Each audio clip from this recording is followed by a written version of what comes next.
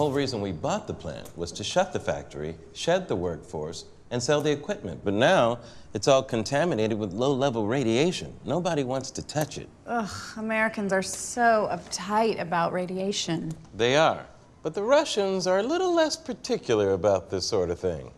I like it. Get 2 bids, drive up the price, okay? Right. That makes sense. On a different note, you'll notice that our colleague, Doug Jacobson, has been relieved of his duties.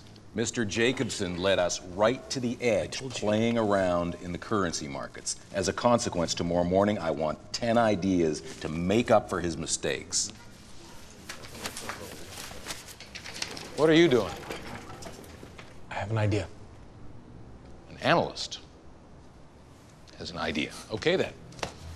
Nice knowing you, buddy. 6th floor, stepping up. Nice. Whoa! Hey. It's all right. It's dead. It's manufactured by Mueller Armaments from Zurich, Switzerland. It's a company that made a fortune during World War I. Now they're sitting on a bunch of bombs that even the worst armies in the world don't want. All right, so we cannibalized the company. Who's gonna buy the pieces?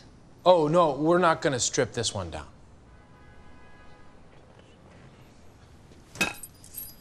Wow. Novelty lamps. Great idea. We could literally make hundreds of dollars. Hundreds. Who cares about lamps? Martin Mueller does. When Martin isn't busy running his family's business into the ground, he's either yachting or buying art for his castle. The business is going under, but his personal fortune is vast, nearly $500 million. I heard he was in town, so I sent a prototype over to his hotel. He loved the lamps. He wants to sit down. The lamps are really just a way to get our foot in the door. We're going to lose money on them, but we'll make millions managing his personal portfolio. Mueller keeps his business. We've got a brand new client. Everybody wins. Everybody wins. That's a new one. Caldwell, you want to take the lead on this? Absolutely. All right, Shotgun. Actually, I was hoping I could take the lead. Oh. Let me, no.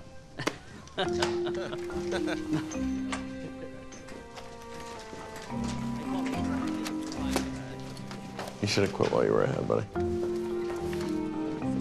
know what they say, the tallest tree gets chopped down first.